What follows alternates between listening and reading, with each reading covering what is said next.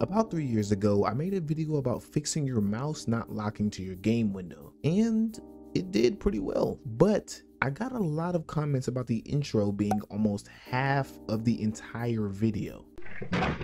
And to be honest, I don't like the way I did that video. So today I will be showing you guys how to fix your mouse not locking to your game window, and this time it will be a lot better. Okay, now the first thing that you want to do is you want to click Windows plus R, then type regedit, regedit, and then click OK. So all you want to do is you want to go all the way back and you want to go to H key local machine.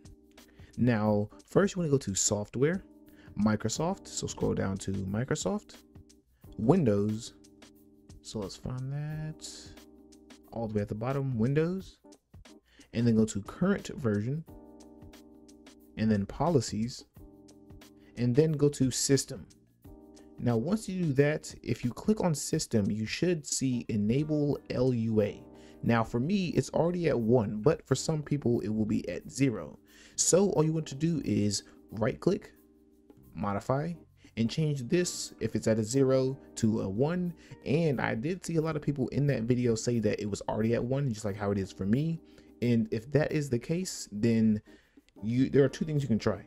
Either one, you can just try to change it to 0, click OK, and then change it back to 1, or you can go here and then change it to 0, restart your PC, and then once you come back and it's still at 0, then change it to 1 and then restart your PC again. But in general, if it's already at 0 or you did the second method, then you should be able to just restart your PC and it is right back up and running.